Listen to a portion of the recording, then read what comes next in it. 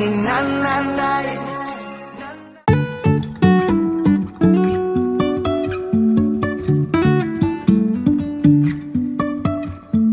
Life is a winding road, no telling where it goes.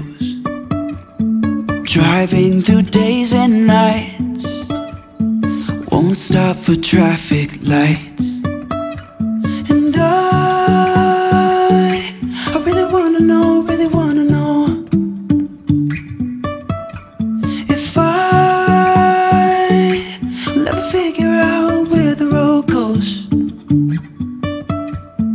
Even if I'm falling down, I will keep on searching for my highs. You can say I lost my mind, I will keep on holding my head high, even if the sky is falling down.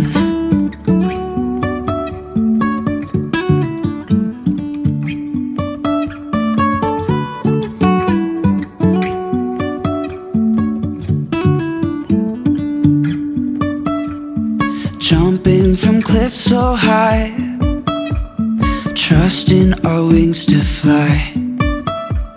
Sometimes we're crashing down, but we get up and start from the ground. And I really wanna know,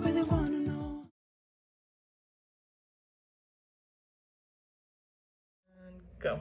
Okay guys, welcome to our home for the night. Yes. So we checked in. We just checked in. It's like what, 9:30.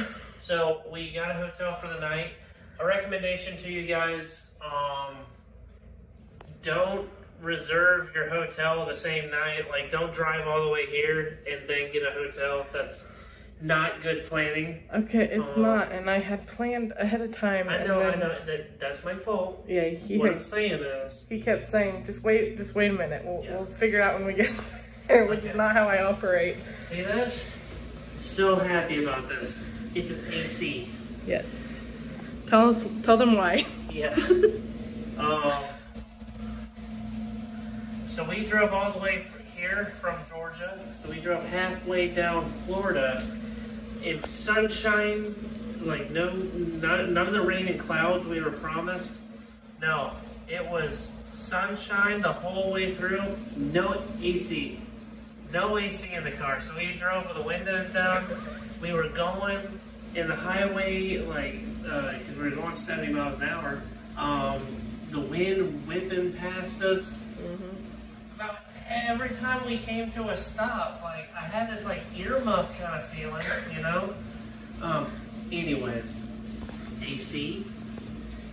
This is a well-lit room. Yeah, we turned on all the lights. Yeah. Well, except that one over there I didn't turn on. This is actually a nice hotel. This is really nice. This is it's like that, like, bathroom tile flooring, like, not real wood. That's all I mean by that. So, please sponsor us, La Quinta, so I can get free stays. We get this nice table because I guess that people work on their vacations. Some of us do. I mean, some people also work, travel too, I guess. Yeah. This is a ironing board. I won't be using it, but we have one. Hi guys. We have a blow dryer, or we have outside, you know. The bathroom. Yeah. Nothing exciting except that. Nothing exciting, but it's clean, and I'd say bravo. Just on appearances. No, we haven't turned anything over, opened any drawers, got it wet yet, found out whether anything's missing or not. But upon initial inspection, I'd say to you guys, I'd say 3.5 stars. Here's like 5 stars, have like bougie stuff in it. I think this is really nice. It is. It is a really nice 3-star. The bed looks nice and cozy. I don't know. Let's say 4 stars. I give this place 4 stars. 4 out of 5? I would agree. So hey guys, welcome back to the channel. We haven't been talking at this point, so you guys are probably wondering why I'm saying hi. Isn't that weird? So yeah, we went to Tampa, and here we are getting to Busch Gardens. I've been looking forward to going to Busch Gardens for a while now, and I went to the one in Virginia. Where was it? It's like the Colonial Williamsburg on one side, and then like about a mile up the road is Busch Gardens, the European style. So yeah, my experience of Busch Gardens as a kid. So Kim, have you ever been to Busch Gardens? No, this was actually my first time, and it was fun. It was fun to see the atmosphere. Yeah. Or be in the atmosphere of it. Yeah. I would say that as a kid, it was very easy to stay excited in Virginia. There's far less animals. This one felt more like we were at the zoo with some rides. This was like I did love seeing like the kangaroo and like the penguins, because those are not at the zoo. At least the zoo we've gone to in Jacksonville. This is what I kind of imagine that Disney Safari would be like. Yeah. Because like it's some rides, but there's animals just about everywhere. It's actually not unlike being in the rest of Florida. Actually, you know, you just go for a ride and there's animals walking across the street. So I think we had a good time. It was definitely really hot that day. Yeah. We tend to pick going to amusement parks type places when it's like dead summer. And it's not dead summer here, but it has been feeling like that. Yeah. With the temperature. So that little dome area and the food and wine signs, when I saw that, I was like, okay, cool. That's something we can do later on. And by later on, like, we got to the park, it was like, what, 11? Like 10:30, 11 o'clock? I think it was 10:30 or 10. I think it was 10:30, yeah. So it was 10:30, 11 o'clock. It's sunshine, and just, like, the sun was beating down on us. So we were already wore out. How far of a walk do you think it was from the parking lot just to get in?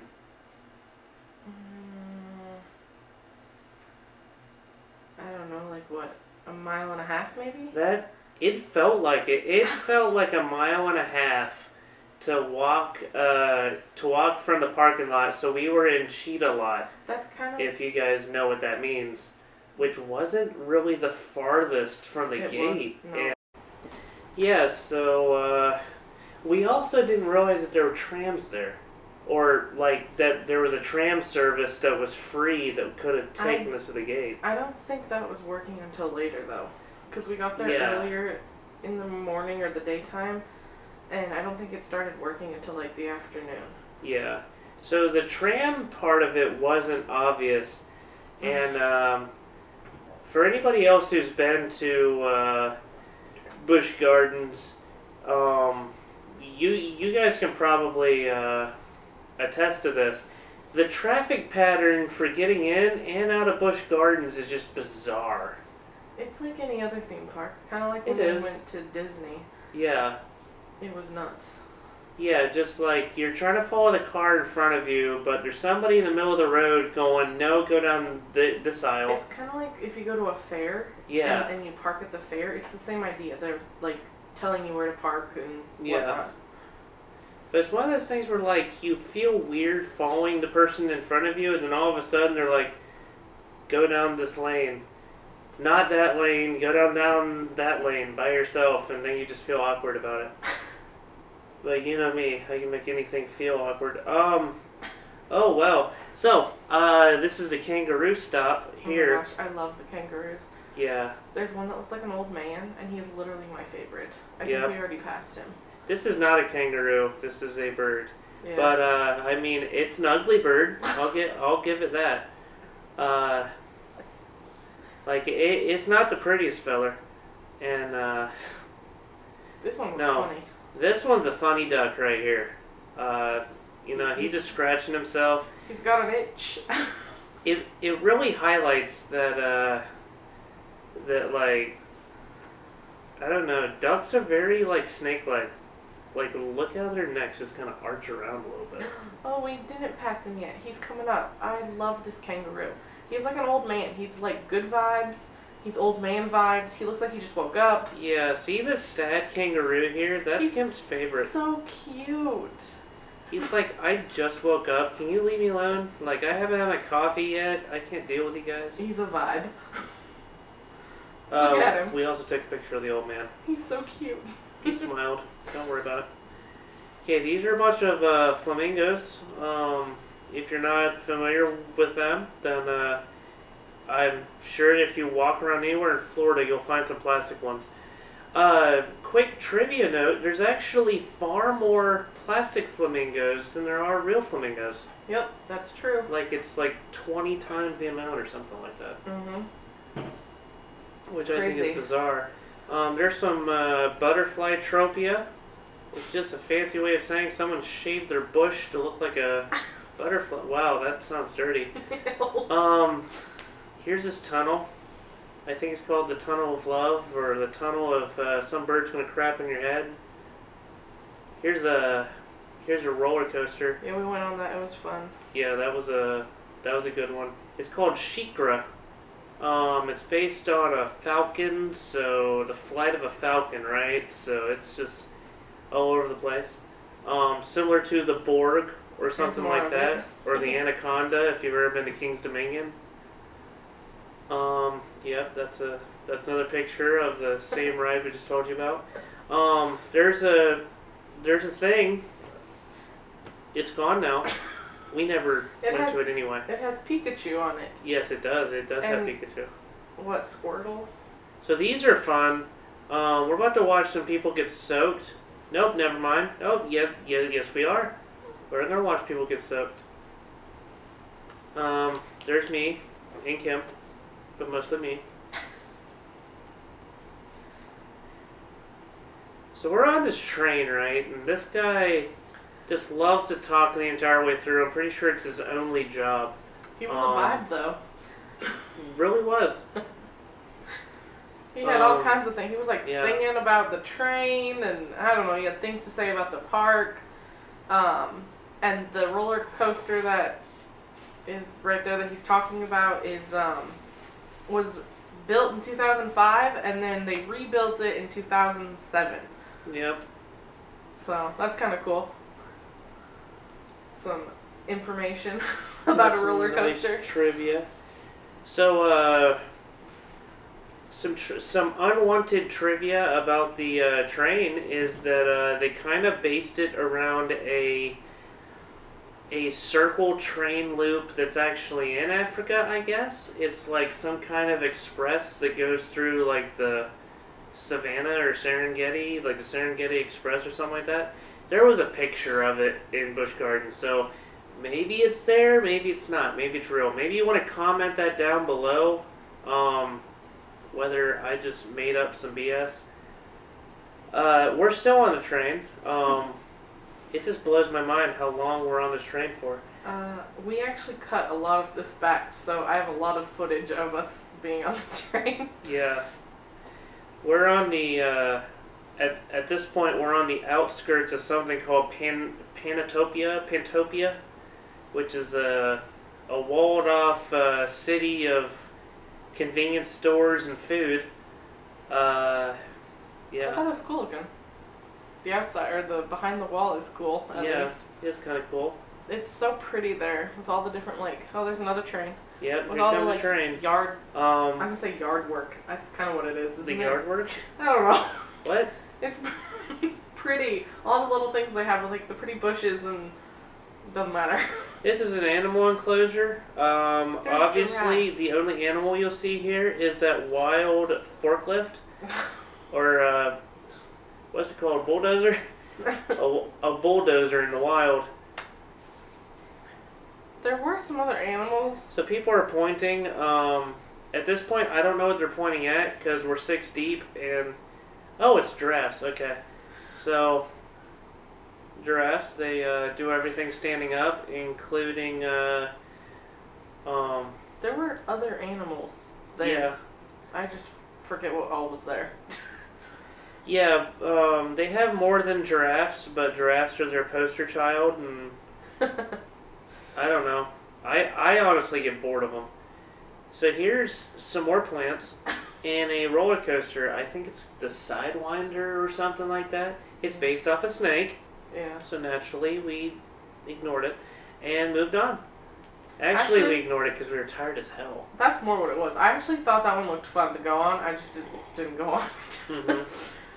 Mm-hmm. So this area, there's a part where you can pay extra to go feed giraffes, which we did not do. But maybe someday we'll do it. It sounds cool, though, to get to feed giraffes. That would be kind of fun. They have, what's it, like 20-inch long tongues. More artwork of a giraffe that's made out of a tree. This is, yes, a Go Dogs. Go Dogs. I loved this part. Isn't Look how cute he is. He's just chilling. Yeah. Ooh, he's flapping his wings. I think it's so cool. I got the penguin swimming. Yep. On camera. So cute. And the park actually let us take one home. It's so nice. Yeah, I'm just making that up, guys. I would not, borrow a live animal and bring it into the house. I don't think Sage would appreciate bringing home a penguin. Yeah. It's the alligator. So I actually did not know when we got this film that the alligator is actually completely seeable. If you want to go back and press pause, you'll actually see the gator's head. It's not just a couple teeth and a log, what I thought it was. Went through a tunnel. Yep. We do like our tunnels. This bird was big. Yep. I'm pretty sure that bird has a really big nose, just like I do. And it probably also uses its beak to catch small bugs and food. What? There's another big bird. Yep. That one's not even wild. It just flew in. Ooh, that's an owl. Yeah, that's a... I want to say they said it was a screech owl. Oh, nice. That's a sloth. It's a little bit hard to see. Yep, that is a sloth. It looks like a little baby. Yeah, taking a nap. It kind of looks like my brother, actually. Just a furry little baby. Hi, Josh. I like this. Can't tell by now. That is the Florida swamp cat right there. The baby alligator. Yeah, the baby Look at him alligator. move. He's on the move, Nick. He's just so cute. And he's going into his dog kennel. Yes, he's ready to go home. He probably wants to eat the chihuahua we put inside of it. Kidding. Kidding.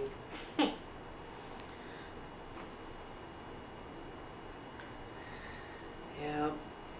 Well, anyways, moving on. More flamingos. Yep, more pink birds. They're actually really tall. It's the one thing about long birds that's actually really creepy to me is how snake-like their necks are. They can just whip them around all kinds of ways. That's an elephant, if you couldn't tell. It's a big elephant. It's so hot outside that even the elephant's like, it's too damn hot out here, man. Yeah, he was like spraying himself, and it was actually kind of cute. Yep, that is me, and that's the bones of a giraffe. So this is where they do surgery on all of the animals when they need help, I guess. It's actually kind of cool, although if you want to watch people dissect a monkey while trying to, like, I don't know, fix a shoulder or something, that's kind of weird. But yeah, it's kind of like a normal hospital room if you think about it, though. Yeah, but their observation room is huge. Yeah. Well, I was thinking of it more like they'd have to do, like, work on an elephant, and it has to be big. Because those things are huge. Yeah, it would be. This is a Pantopia. Like I said, it's where they put all their food together in one place. And palm trees. there was a spot where you could eat, and that line went from outside the restaurant, like, I don't know, a good 500-600 feet back. Like, it was crazy. I love palm trees. Yes, you do. I like avocado trees mostly because I'm attempting to grow one. Funny thing is, he used to not like avocados, and now he loves them. Yeah. Um, After Busch Gardens was over, because we actually were going to do a little bit more there, but it was late when we got there. We were also tired by the end of the park. Yeah, we were. But we went and saw the water, one of the beaches they had there. Yeah. Put our feet in the water. So this is like, Yep. what's it called? It's like St. Petersburg, like St. Petersburg Beach technically, but it's like the Tampa Bay area of that. Yep. As you can see, Kim has been in every U.S. water, technically speaking. Amazing. I love it. Cool information about me. She's been on the Pacific Ocean, the Atlantic Ocean, and now the Gulf of Mexico. Yay!